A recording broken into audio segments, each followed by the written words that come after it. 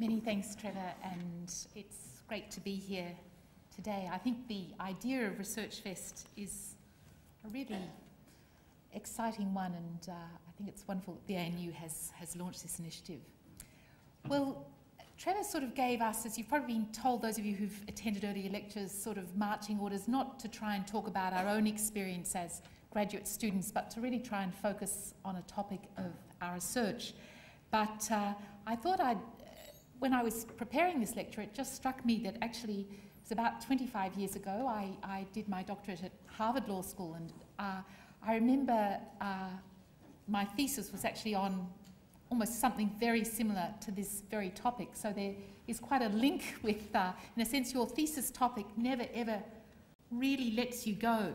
I struggled with this topic. In fact, when I wrote it in the United States, I did a comparative study on the United States and Canada and Australia. But even then, writing about whether Australia should have a Bill of Rights, I really felt as though I was writing for a very, very small audience. And in fact, my American supervisor, who was a very famous American constitutional lawyer, he once told me that the American Constitution was the finest document ever written anywhere by anyone, so it shows you how devoted he was to it. When I told him that Australia didn't have a Bill of Rights, I don't think he really believed me at first. He kept sort of thinking there must be one somewhere. So writing my thesis was actually quite lonely, because 25 years ago, the questions that I was looking at didn't seem to attract anybody's interest much, certainly didn't attract the interest much of my supervisor, although that's another story, but it didn't seem to attract anybody else's interest. And I did end up feeling I'd become immersed in a rather marginal topic. So, that said, it's been really fascinating for me to see this issue, whether Australia should have a Bill of Rights or not, creeping back slowly onto Australia's national agenda. Trevor actually just told me he'd heard on the news this morning the Prime Minister making the point, you probably realise today is the day that the Prime Minister is announcing the government's responses to the 2020 summit held almost exactly a year ago. And one of the proposals, one of the many, many proposals that came out of the 2020 summit last year was that Australia should have a Bill of Rights. And Kevin Rudd, in his response, he was able to sort of give a bit of a tick to that, because in December last year, the Australian government appointed an expert committee to consider this question also. Although, to be technical, the committee has actually just been asked to consider how adequate human rights protection is in Australia. That committee is chaired by Father Frank Brennan, a very well-known lawyer, human rights lawyer and Jesuit priest, and its other members are Mary Kostakidis, the former SBS newsreader, Mick Palmer, the former head of the Australian Federal Police, and the fourth member is a Queensland barrister, a young Indigenous woman called Tammy Williams. So after, it seems, 25 years of solitude on this issue, not exactly, but almost, the debate now is in full flower because of the Brennan Committee's work, and that committee is due to report in August this year.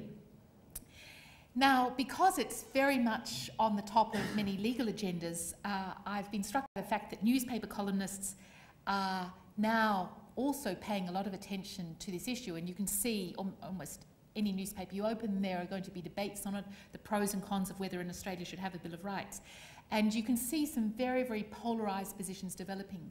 So the Australian newspaper, the Murdoch-owned press, I think you could say, is bitterly against such a proposal.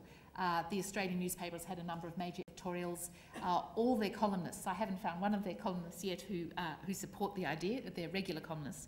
And yet, on the other hand, there have been some very, very strong voices in favour of it. For example, I caught, I think on Sunday on ABC National Radio, a speech by the very well-known Australian lawyer Geoffrey Robertson, who's just published a book called The Statute of Liberty, and he was giving a major speech on that, giving very, very strong support to the idea. So the point is, passions run very, very high on this topic, with advocates of a Bill of Rights on the one hand arguing that it's vital to secure human rights in Australia, and critics fearing that a Bill of Rights is going to replace democracy in Australia, that it's somehow going to undermine Australian democracy as we know and love it. So what I want to do today is to first of all briefly survey the history of Australian debates about Bills of Rights, and then look at some of the arguments for and against a Bill of Rights, focusing on the major critique, the critique that a Bill of Rights will undermine Australian democracy.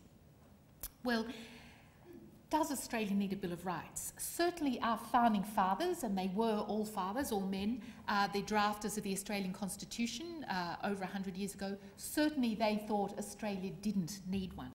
It's quite interesting and not a well-known part of Australian history that during the 1890s, when the Constitution was being drafted, there was actually a proposal put on the table by the Tasmanian Attorney General, a very interesting man called Andrew Inglis Clark. And he had been very influenced by his correspondence with the great American jurist Oliver Wendell Holmes. Inglis Clark had travelled in the United States. He was very taken with the American legal system.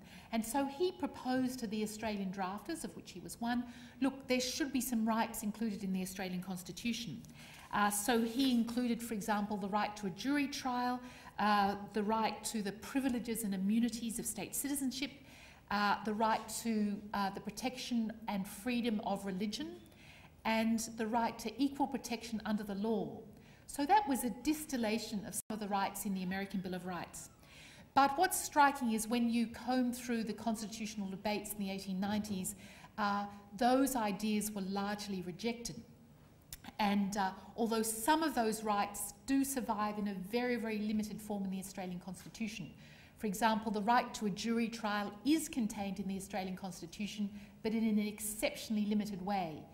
You'll be pleased to know that you have a right to a jury trial only if you're tried on indictment, which is a legal technical term, for a Commonwealth offence. So if you are unlucky enough to be charged under state law for an offence, for example, you would have no right to a jury trial in Australia. So the right to a jury trial that's contained in our Constitution is extremely limited. But the really interesting debate at the constitutional conventions in the 1890s was over the Equal Protection Clause that Inglis Clark had proposed. And this was roundly rejected. It was rejected almost by all the drafters. And one of the major reasons why our constitutional framers did not want to include a right to equal protection of the laws in our Constitution was because they said this will cause trouble for the states who want to exclude Asian and African miners, people coming into work in the various mines in Australia. So there was a real fear that if we guaranteed equal protection under the law, that this would mean that the states would be restricted in their right to freely discriminate against any races that they didn't want to include in Australia. So it's worth bearing in mind that the constitutional drafters, that was one of their major motives. They also, and there are some wonderful quotes in the convention debates, they also said things like, well, of course we'll be a society of civilised men, and our parliament will be full of civilised men, and there is no way that civilised men will ever breach anybody's human rights. There was this complete confidence in the Australian Parliament. Another reason why the Australian drafters rejected the idea of any Bill of Rights for Australia was the sense was Australia had become independent peacefully, that it wasn't they compared the American Revolution and said, well, the Americans, of course, had to include a Bill of Rights in their constitution because they were born out of conflict, out of revolution, whereas we're a peaceful nation, and if you like, a Bill of Rights is a sign that something is wrong in society. Only societies where there are really big problems are going to be worried about Bills of Rights. Well, I'm going to then zoom over 70 years of history because there was really not much attention paid to the issue of whether Australia needed a Bill of Rights or not until the 1970s. And those of you, and there aren't very many of you, I think, in the audience who are old enough to remember the Whitlam years, may remember that the brief period of government, of the first period of Gough Whitlam's period of government, he was elected, of course, in late 1972. His Attorney General was quite a crusading figure, Lionel Murphy, whose name is now on a number of buildings and scholarships. But Lionel Murphy was very committed to introducing an Australian Bill of Rights. So in the 1970s, as Attorney General, he then went on to serve as a member of the High Court.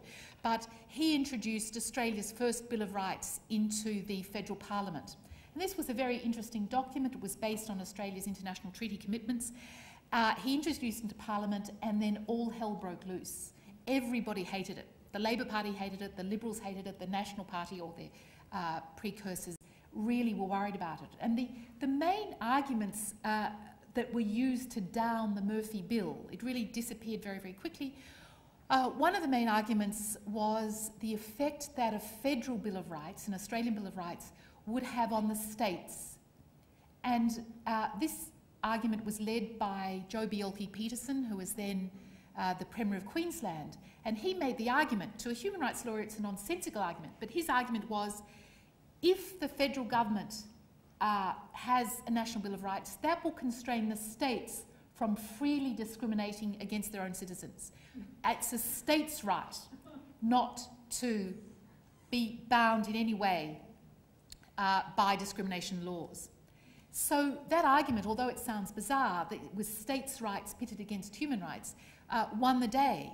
Many of the states, even the Labor states, came on board and said, yes, yes, this will be terrible, this will undermine Australian federalism. So the argument that sort of knocked off the Bill of Rights proposal in the 1970s was, by and large, effectively the argument of states' rights. Then we go to the 1980s, and in the 1980s, during the Hawke government, there were two further attempts to introduce Bills of Rights into Australia. One was led by Gareth Evans, the other was led by Attorney General Lionel Bowen. These were actually much less ambitious than Lionel Murphy's model, but they also sank very, very quickly. And the reason they sank again, the spectre of states' rights was raised, but this time it wasn't a Conservative Queenslander raising the problem.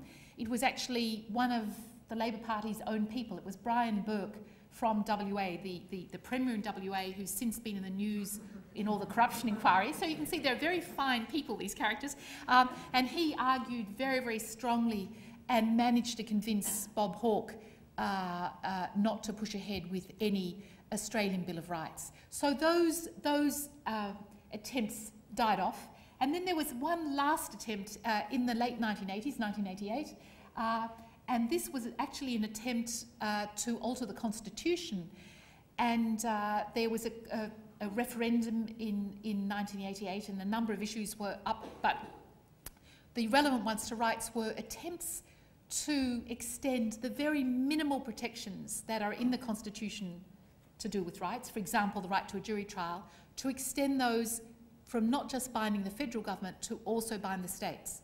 So, for example, the right to a jury trial that I've already mentioned, that affects you if you're charged on indictment with a Commonwealth offence, would, had this amendment been successful to the Constitution, also covered you if you were charged under state law.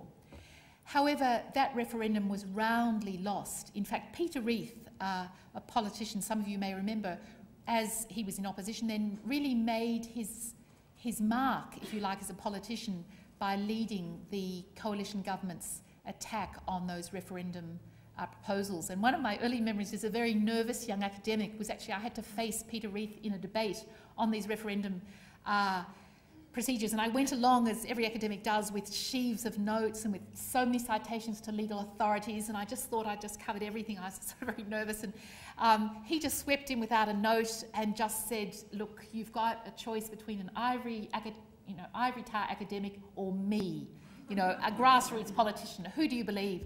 And believe me, everybody believed him, and they certainly didn't believe me. So that was my minor vignette in that debate, but I'm sure that didn't affect the overall vote. It lost catastrophically.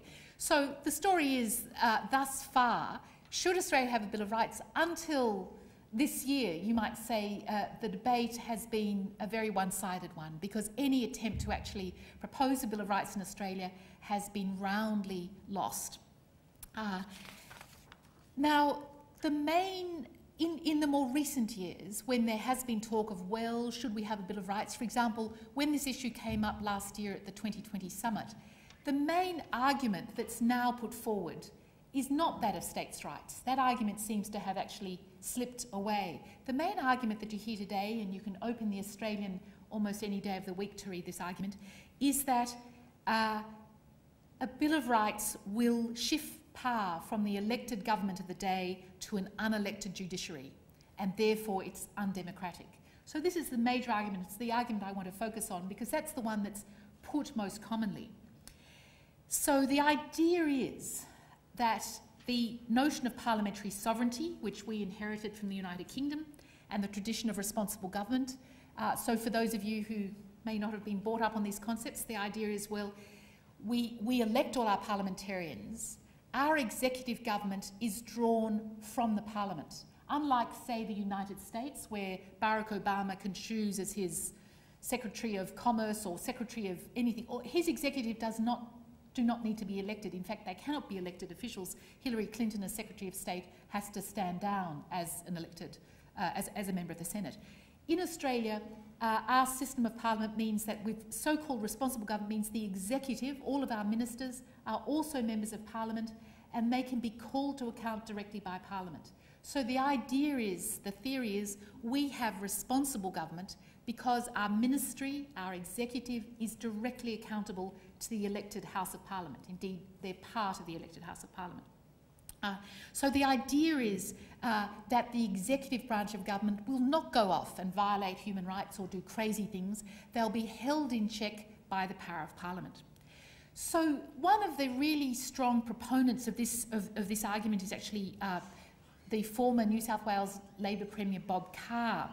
And he's made this argument time and time again. And I just want to quote to you from a speech of his. And this, I think, is a very well articulated expression of the argument, parliaments are the right place to deal with human rights. Here's what Bob Carr said. Parliaments are elected to make laws. In doing so, they make judgments about how the rights and interests of the public should be balanced. If the decision is unacceptable, the community can make its views known at regular elections. This, he said, is our political tradition. A Bill of Rights, however, would pose a fundamental shift in that tradition, with the Parliament abdicating its important policy-making functions to the judiciary. A Bill of Rights, he said, is an admission of the failure of parliaments, governments and the people to behave in a responsible, reasonable and respectful manner. I do not believe we have failed. So, appealing to the Australian tradition of allowing the Parliament to make the tough decisions and then the Parliament at elections to face the music. If the electorate doesn't like what they've done, if they've violated human rights, the electorate will call to them to account. That, I think, I hope I've put it fairly because I'm going to disagree with it, but that, I think, is the essence of Bob Carr's position. He's not the only one. There are many other people who make that argument. Prime Minister Howard, in a number of speeches, he always used to say, we don't need an Australian Bill of Rights because we have robust parliamentary debate. So he's making a similar argument, I take it, to Bob Carr, and interesting because they're from, of course, from two different sides of the political spectrum, both saying, leave it to Parliament. This is where human rights are best protected. But it seems to me one only just has to scratch the surface a bit. One only has to make a trip up to Parliament, which is well worth doing, I think, for us all regularly, those of us who live in Canberra. That very, very rosy view of Australian parliamentary practice, seems to me, has very little evidence to support it. Faith that elected governments will always be vigilant on human rights issues is simply not borne out in practice. Indeed, what we find is that, far from there being robust political debate, we actually find that the major political parties are typically in agreement on the groups whose freedoms need to be restricted. There's common convergence on the groups that are problems, and we often find complete support from both sides of Parliament.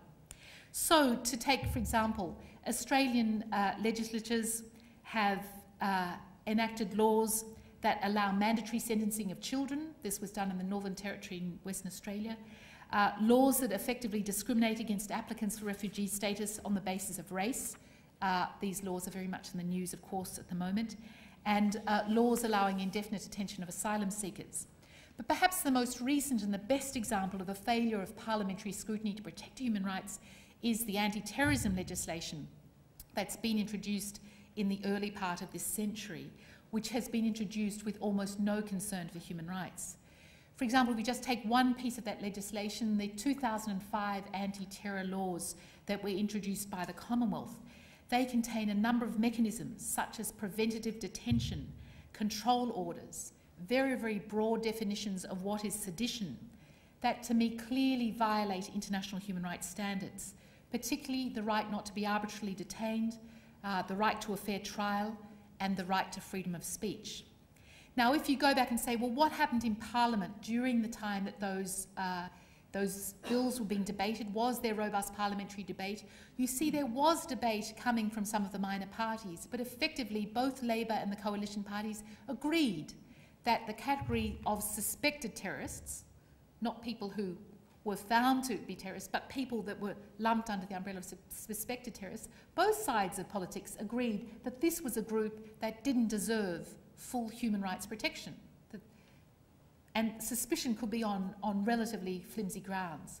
So those examples, I think, illustrate nicely many of the problems inherent in our current system for protecting human rights in Australia. Because there are very, very few limits on legislative power of our federal parliament, it's possible for our democratically elected representatives to act to breach human rights without effective scrutiny, almost without scrutiny at all. Minorities are most at risk of human rights breaches. So it's always going to be groups that form a minority in society. And for that reason, the thought that the electorate is going to jump up and down to protect the rights of a minority at the next election is certainly not borne out in practice and seems to me to be highly unlikely, because it's often, many Australians probably thought, yes, anybody who might possibly be a terrorist doesn't deserve human rights. So in a sense, there's no constituency for the protection of human rights in our current system. Now, that's sort of the bad news story about Australian human rights, but I should just note before I go on that Australia, on the other hand, internationally, has been a very, very active player in accepting international human rights treaties. So we are, if you like, Janus-faced. We're very, very good at looking to the international community and saying, yes, yes, yes, we're going to sign up to a whole range of international treaties. So we've accepted almost all the major human rights treaties, the covenants on civil and political rights, economic, social and cultural rights, treaties on discrimination on the basis of race, on the basis of sex, the Convention on the Rights of the Child. We've recently, just last year, signed up to the most recent UN Convention on the Protection of the Rights of Persons with a Disability. So we're very, very good at accepting international human rights obligations. Where we are much less good is actually making those treaties bite in Australian law, actually giving them some presence in our law. And I think that it's very easy to see a whole range of Australian laws that are inconsistent with our international treaty obligations. So if one were a Martian and measuring Australia's human rights performance simply by going down and checking how many treaties have they become a party to, Australia would measure up very, very well. But if, on the other hand, you're coming from a bottom-up perspective and say how many of these treaties are actually reflected in Australian law, I think you would find we do very, very badly. And the laws that we have, for example, the Racial Discrimination Act, the Commonwealth Government has acted on a number of occasions to actually suspend that legislation. So most controversially, that legislation has been suspended in the context of the Northern Territory intervention. The federal government announced we're going to intervene in the Northern Territory, but we are suspending the operation of the Racial Discrimination Act for the duration of the intervention. So I think it's fair to say that human rights haven't been a large part of Australian public life, and for that reason, it's no surprise, I think, to say that I would answer the question, the rhetorical question I've posed here, in the affirmative. Now, the reasons why I think that Australia does need a Bill of Rights is based on the evidence of how Bills of Rights have operated in other jurisdictions besides the federal Australian one. And it really strikes me that opposition to Bills of Rights really rests on fears of undermining democracy in the abstract without any evidence to back it up. So people, for example, Janet Albrechtsen, the Australian columnist 2 weeks ago, accused a number of people in favour of Bill of Rights, including me, I must admit. She had a heading saying, proponents of Bills of Rights are liars. It was quite a strong headline, and went on to accuse people who argued in favour of Bills of Rights for lying, and her basis for saying that was proponents of Bills of Rights underestimate the threat to democracy and they're lulling Australians into giving away Australian democracy in all its glory. But it seems to me, had she actually looked at how Bills of Rights had worked in particular situations, she would not have been able to make that claim. Well, let me tell you where our data on such a question might come from. We have here in the ACT, actually Australia's first Bill of Rights, the Human Rights Act. So in our little jurisdiction here, we have a Human Rights Act. The state of Victoria has the Victorian Charter of Rights and Responsibilities, which came into force in 2006. So we actually have some examples of bills of rights already operating in Australia. But we have much longer lived bills of rights operating in the United Kingdom Human Rights Act, and the New Zealand Bill of Rights, 1990.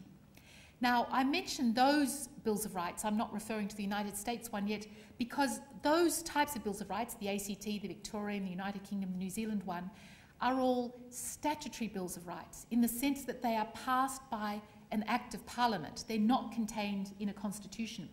So they're quite distinct from the United States Bill of Rights or the Canadian Charter of Rights and Freedoms of 1982. So when I refer to bills of rights from now on, I'm referring to this statutory model, a Bill of Rights that's adopted by an ordinary majority of Parliament and which can be repealed by another Parliament. Now, the point about these bills of rights is that they do not allow judges, the judiciary, to invalidate laws, to strike down laws as inconsistent with human rights. Rather, all these sorts of bills of rights depend on what's been called a dialogue model of human rights protection. And this is how the idea of dialogue works. The theory of dialogue is that you've got the three arms of government. You've got the executive, the legislature, and the judiciary. And the idea of these laws is to ensure that all the branches of government consider human rights in their decision-making.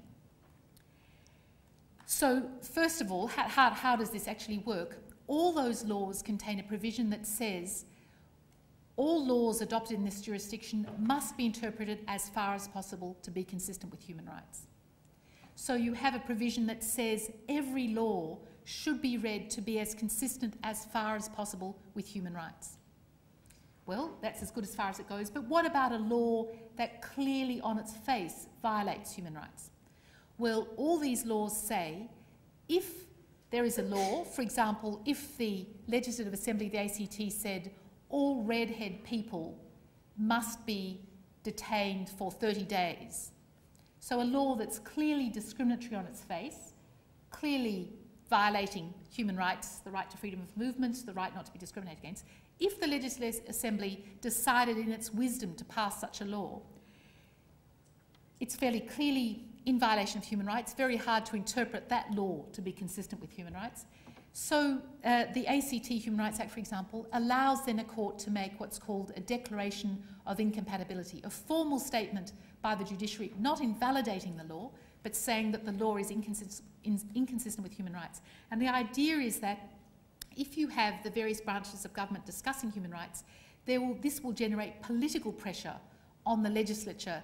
No government, no legislature wants to have the judiciary saying, legislature, your latest law is inconsistent with human rights. So this dialogue model of human rights rests, if you like, on the power of publicity, on the power of making public breaches of human rights. And if judges are able to make this formal statement, this will add to the political pressure on governments to be consistent with human rights. But the important aspect of this model is, at the end of the day, if a government does want to violate human rights, a legislature, it can do so. The only thing is, it has to do so in the light of publicity.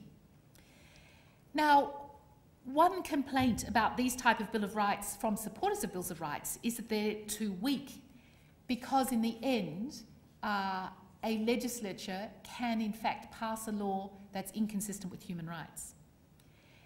I think some years ago I would have agreed with that argument. I would have thought, yes, the only way to really protect human rights is to include them in a constitution where they're protected and where any law inconsistent with them will be found to be automatically invalid. But I've really changed my mind on that, and I think that, and I'm happy to discuss some of those reasons in question time, but I actually now think that it's much more fruitful to the protection of human rights to have this dialogue between the executive, the legislature and the judiciary to create a political pressure to support human rights, rather than having the possibility of a judiciary striking down laws that aren't consistent with human rights. And the idea of a dialogue model is that we shouldn't get a whole lot of high-profile court cases. In fact, what you're trying to do with a dialogue model is to improve human rights performance at the level of policy when it's being dreamed up, and the level of practice at the grassroots level. The idea is governments, before they even take a policy idea to the legislative stage, should really think through the human rights consequences of what they're doing. And what's really striking, we here at the ANU, with the group that I'm working with, we've done now a 5-year research project watching how the ACT Human Rights Act is actually operating in practice. And what's quite striking from our research is that the major effect of the Human Rights Act has been inside government. There haven't been a whole lot of high-profile cases involving human rights claims in the courts. For example, there have been a range of human rights proposals that have either been killed off, they haven't seen the light of day, because somebody inside government has said, hang on, before this goes to the next step, we have to examine whether this policy is consistent with human rights obligations. And I understand from some of our research that, for example, there was a proposal by one politician that headscarves should be banned in all ACT primary schools. A fairly extraordinary proposal, but luckily somebody said, when this proposal was put up by a politician, they pointed out, well, actually, hang on, before we start talking about any moves on this, you would have to make a great human rights argument that that is consistent with human rights, and that policy proposal was dropped. The new ACT prison, which opened a couple of weeks ago, was very interesting because one of the instructions to the architect in the brief to the architect was to make the new ACT prison as consistent as possible with international human rights standards, which meant, for example, that one of the rooms at the prison is a worship room to allow people to pursue their right to freedom of religion in the context of a prison. This has been a huge issue. For example, in New South Wales prisons until recently, any religious object was banned from prison cells, which seems to me to be a real human rights issue. But here at the ACT, there's been a real attempt, a very serious attempt made to actually, if you like, bring architecture into line with human rights, to try and build a building that actually is going to make the human rights of prisoners much more easy to observe. And again, another example is the Commonwealth, the ACT's anti-terrorism laws. The ACT agreed to adopt anti-terror laws in 2005 at the same time that the Commonwealth did, but the comparison between the two sets of laws is very striking. For example, the ACT version of the anti-terror laws excludes children from preventative detention, which is something possible under the Commonwealth laws. And it also, for example, omits the draconian criminal penalties under the Commonwealth laws that if you'd been detained under the Commonwealth anti-terror laws and you told somebody that you'd been detained under them, you, in turn, that was a separate criminal offence, and there was 5 years jail for actually saying that you had been detained. So the ACT version of the laws omits that. That's just one example of the way where human rights has had a real effect on that. Another example of the impact of the Human Rights Act here in the ACT is the fact that, for example, under former ACT law, it was possible to strip search detained children. If children were detained on suspicion of criminal activity, they could be actually strip search under ACT criminal laws. And this has been abolished now under new laws because of the Human Rights Act. But to take some examples from other jurisdictions, for example, what we actually see, the effect of this legislation, as I've said, in cases where it's been used, is not so much in the courts, it's actually on the ground in daily practices. And where you find it having the greatest effect is in areas that deal in blanket policies. And one area of life which tends to deal in blanket policies is actually nursing homes.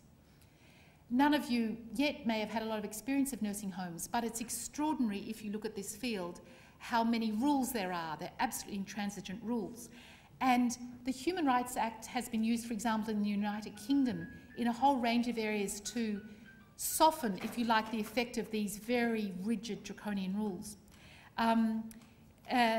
So, for example, in a care context, a woman with a disability who was confined to her bed in London requested a special bed so that her carers could lift her for baths. And the council was going to pay for that. But she said, well, look, can I have a double bed because I'm still married and I want my husband to share it? And the local council said, no, we will not give you a special bed for 2 people. We're only going to give you a special bed for 1 person. She said, well, I'll pay the difference. And they said, no, that's not in our policy. And luckily, she consulted somebody who went along and said to the council, look, there's a Human Rights Act that protects the right to family life. And what you are doing with your blanket policies is making it impossible for this woman to have a family life. And that changed the policy. There was another example of a couple in Victoria who'd been married for 65 years, an incredibly long time, and they were separated when the husband was admitted to a residential care facility. And his wife said, well, you can't live with him because you yourself don't fit the criteria to move into this particular facility, which seemed incredibly cruel. And that was just said, no, sorry, that's our policy, you cannot do this. And again, human rights arguments were used in that case with local government to say, look, this is completely inconsistent with human rights. And there was no court case involved. They simply changed their policies straight away. So it seems then that the evidence we have after 10 years of the United Kingdom legislation, after 5 years of the ACT legislation and 3 years of the Victorian legislation, that these instruments are making a difference on the ground. So in closing then, let me reflect on the value of research, the enterprise that people who are coming along to talks at Research Fest probably think about a lot. Now, I don't want to go so far as to suggest that all critics of Bills of Rights operate in a research-free zone.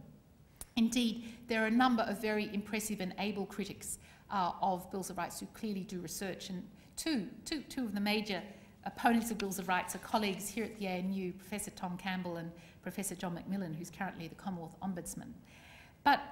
So I'm not making that blanket claim, but I do think that opposition to Bills of Rights is overall characterised by emotion and fixed positions that are not affected by the evidence of how Bills of Rights actually operate in practice. Most critics focus completely on the United States Bill of Rights, and they often draw their examples from lawyer shows on television about the extremities of Bills of Rights. And that type of constitutional Bill of Rights is quite different from the statutory Bill of Rights I've been talking about here. I think these critics do not search out the facts and the evidence and analyse and evaluate them. Perhaps if they had PhDs from the ANU, they might be more likely to do so. But what I've argued is that in Australia's current political system, a statutory Bill of Rights would be likely to improve the quality of our democracy by requiring human rights standards to be taken into account in government and public actions and policy. I'm not suggesting it will be a panacea for all human rights violations, but I think it would be likely to make violations more obvious and subject to scrutiny. I think, and I'm quoting here a colleague at the University of New South Wales, Andrew Lynch, he said that a Bill of Rights compels politicians and governmental officials to lift their game by making them squarely consider the impact of proposed policies on laws and human rights. In that sense, they promote political accountability and respect for people beyond the role at the ballot box every few years. So a Bill of Rights can be understood as antithetical to Australian democracy only if we're operating with a very, very narrow understanding of what democracy is, that it simply means the majority rules, unconstrained by protection for minority interests. So I want to urge a richer understanding of democracy that involves acknowledging that there are some rights that are so essential to human dignity that legislatures should be required to think twice before they tamper with them. A Bill of Rights wouldn't be, to take Bob Carr's phrase, an admission of failure of the legislative process, but I'd see it rather as a safety net to encourage government to act in ways that could elude them under the pressure of the moment. So in this context, I want to suggest a National Bill of Rights would enhance and support Australian democracy. It's an issue that deserves the broadest discussion and debate, not just by lawyers, but by the whole community.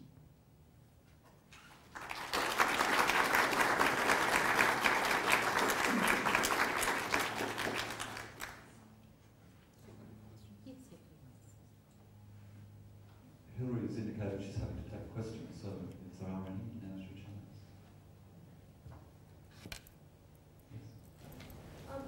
Sorry, I'm a journalist from UC. My name's Tanya. I'm just wondering, do you think an Australian Bill of Rights would happen anytime soon? Well, I think that at the moment we have the best chance we've had in more than a generation. And that's because there is this committee appointed, the Brennan Committee that I described before. And they, as you probably know, some of you who might be watching these things might be aware that the committee came through Canberra, I think 2 or 3 weeks ago, and held a consultation here at the Convention Centre. I think they held 2 or 3, and they've also been in Queanbeyan. We don't know what that committee is going to propose. We do know that they're doing their job extremely thoroughly because they're travelling the length and breadth of Australia, and their remit from the government is to hear what are Australians saying. And I understand from the press that they've received over 10,000 submissions, which is an extraordinary number of submissions. So a lot will depend on what the Brennan Committee comes up with.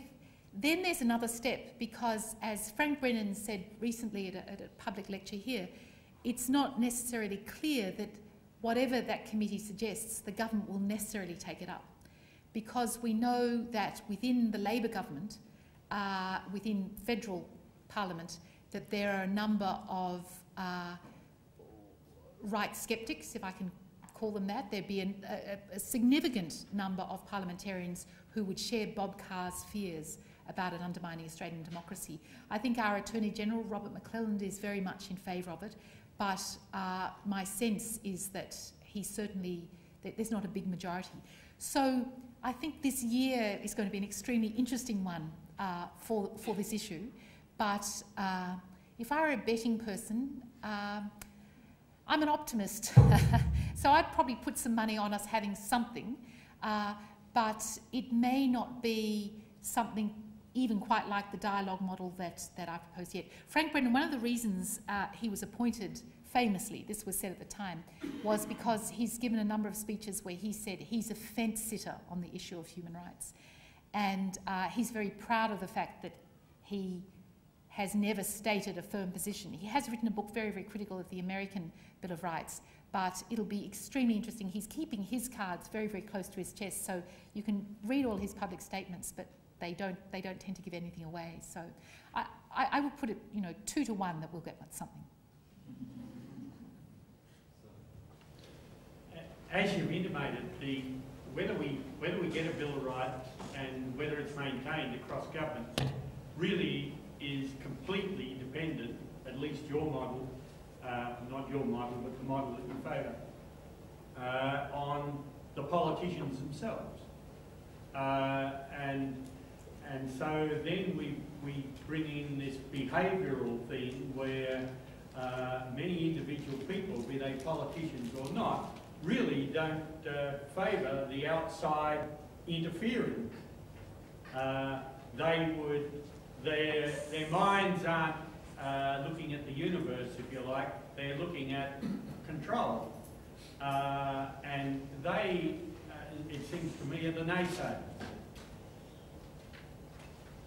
as far as the Bill of Rights goes. So your suggestion is that I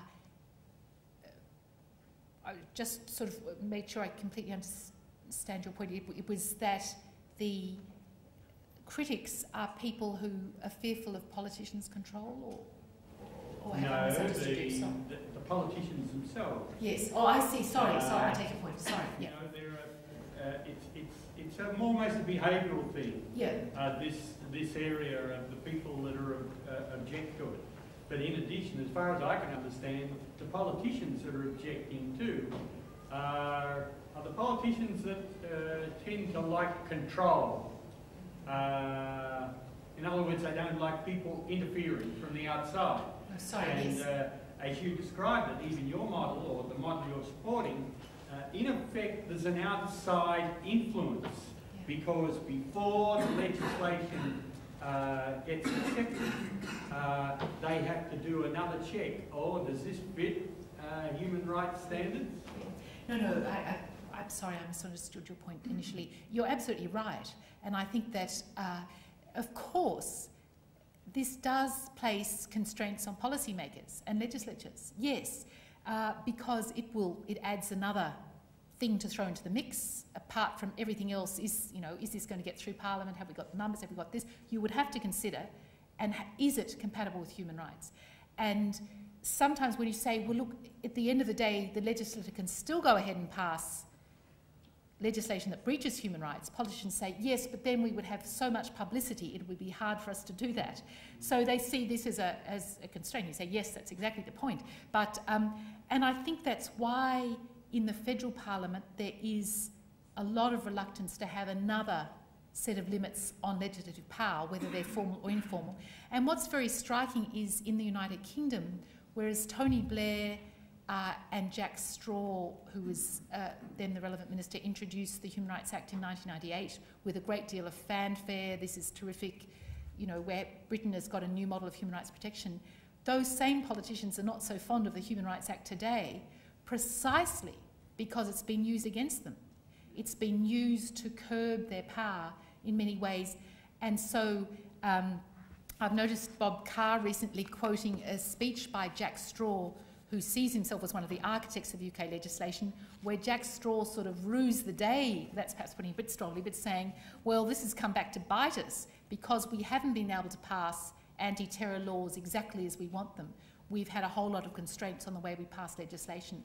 So it's true, politicians are the least natural friends of such instruments. So your point is absolutely correct.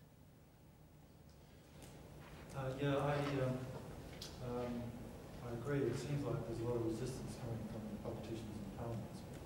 But I'm just wondering what exists in our society which will convince politicians to change their views about human rights. I've just noticed in the last couple of months that Amnesty in Australia went before the United Nations Committee and seemingly provided enough embarrassment for the Australian government to change their views on the Racial Discrimination Act suspension. And also a decision seemingly arose after that associated with the Declaration on Indigenous Rights. It just seemed to me that those sort of potential embarrassments did work. But is that the way to go, or are there other alternatives? Well, I think it's a great question. I should say that you're absolutely correct that Amnesty and a number of other groups, the best submission actually put to the UN Human Rights Committee was one actually by a coalition of legal groups. They put in an amazing sort of submission that the Human Rights Committee used. It's true that the UN Human Rights Committee did single out the suspension of the Northern Territory, of the Racial Discrimination Act in the context of the Northern Territory, but as yet we haven't heard, the government is still deciding what to do about that. I understand that an announcement on that is awaiting the visit of the UN Special Rapporteur on the Rights of Indigenous People, James Anaya, so the government is maybe saving that up. But the government did, I think the government had in place the acceptance of the Declaration on the Rights of Indigenous People, so I'm not clear whether that statement by the Human Rights Committee brought that pressure. But your point is a good one. Should we go the international route, for example, using the power of shaming and publicity to bring pressure? The trouble with those mechanisms is you only get to the UN Human Rights Committee, if you're lucky, every 4 or every 5 years. That's if the timetable's working, so it only comes up. You get half a day with the committee to put your views. I've read the committee's views on Australia and they are about 5 pages long, and inevitably they are very broad brush. And as the Australian government is very fond of pointing out, sometimes those committees get it quite wrong because they just don't understand the way things work in Australia. And of course our government's very quick to say, you didn't understand this about Australian law. So it seems to me there's a real, I don't think we can rely, I see those as a valuable backup, but I don't think we can sort of outsource, if it were, to the international level, scrutiny of Australia's human rights record because of its irregularity, its cost, its inefficacy. So I really think it's critical. I think we need that as well, but I think it's critical to actually, to use the British phrase, bring the rights home so that they actually bite in Australian courts and Australian legislatures.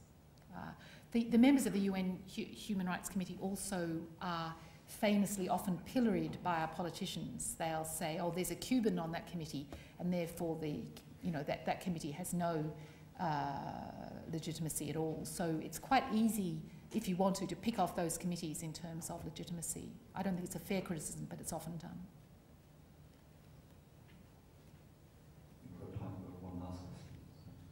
I wonder, with your dialogue model is very much based on publicity. What do you think about like trust into the media? If you see the mainstream media, it's far from being interest-free.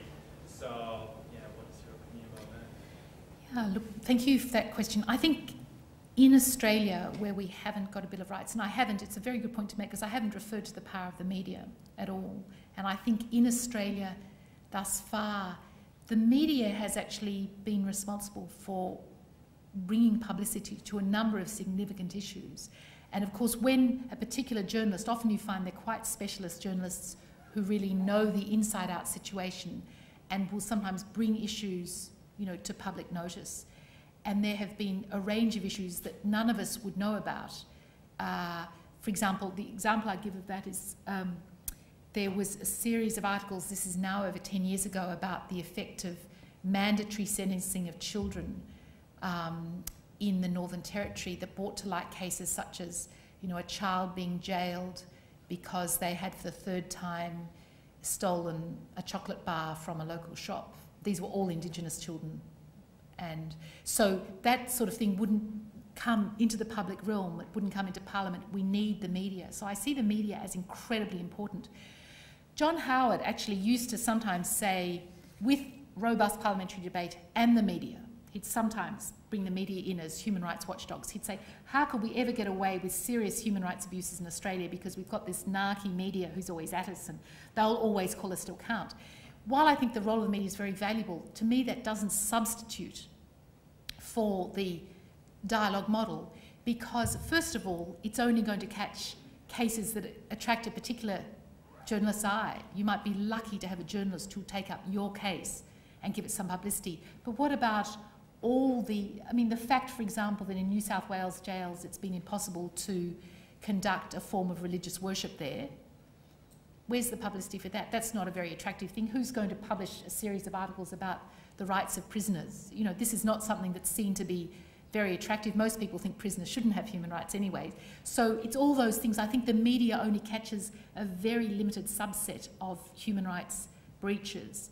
Very valuable ones, but it's not enough. So the dialogue model, when it works well, I'm not saying it always does, the idea of it is it's a much more thoroughgoing form of accounting for the way human rights are going to impact in particular policies. And of course the other thing we know is that a lot of government policies and papers are kept very, very secret, and they'll often only emerge years after the event. So it would be very, very difficult to, I think, both be a journalist and to take on the right of full-time, human rights campaigner. But I do want to really celebrate the role of the media in Australia for, in some cases, I think, doing very brave and courageous work. Thank you very much. Could you please join with me in